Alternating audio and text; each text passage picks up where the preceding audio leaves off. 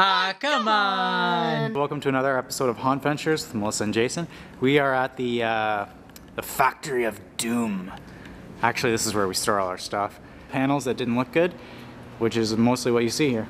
Here's a pile with all just sheets of plywood. We've just got piles of wall panels throughout the place and all organized thanks to Melissa. She is awesome. Alright, so we're going to grab some panels, we're going to bring them back over to the workshop, and we're going to start making some new stuff. So now that we're in the workshop and we've got the panels back here, we're going to be inspecting them and making sure that they're all secured down, there's no screws in it. All the panel is, see how it's kind of coming off. So these are the panels that were in the warehouse that we're just, you know, I mean, they're detailed really nice, I guess, but we want to really go for a solid story and like a really good theme this year. So we're building, you know, things like this. Like we're going to be building washing machine panels like that with really lots of detail. We're going to be building doors that look like that, and you can see what we're building here.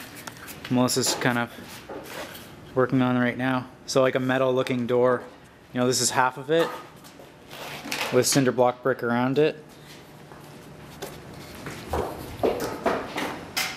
This is the other half with the cinder block around it. So this is not done. This is just the prime stage right now. This is going to be rusty. In another video, this series, you're going to see how we're going to be building these. First thing we do is we basically take this panel, go through the whole thing, and take out any screws, like I said, and any nails. And we also, if the panel doesn't have a center support beam, we do that. Just makes it a lot thicker.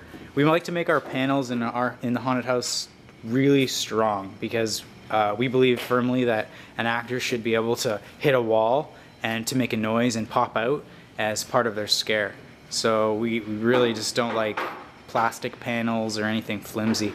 So that's a big thing for us, so that you guys should know so when we're building, that's the way we build. Well, you can see we're making all of those jail cell doors right now. So we've got all the ones we need right here ready to go, first stages, with some of the foam on. Each one has foam on it, and that's where we are right now with this project. So stay tuned to this video series as we show you how we make the jail cell doors from start to finish. I hope you guys enjoy. Thanks for watching Haunt Ventures.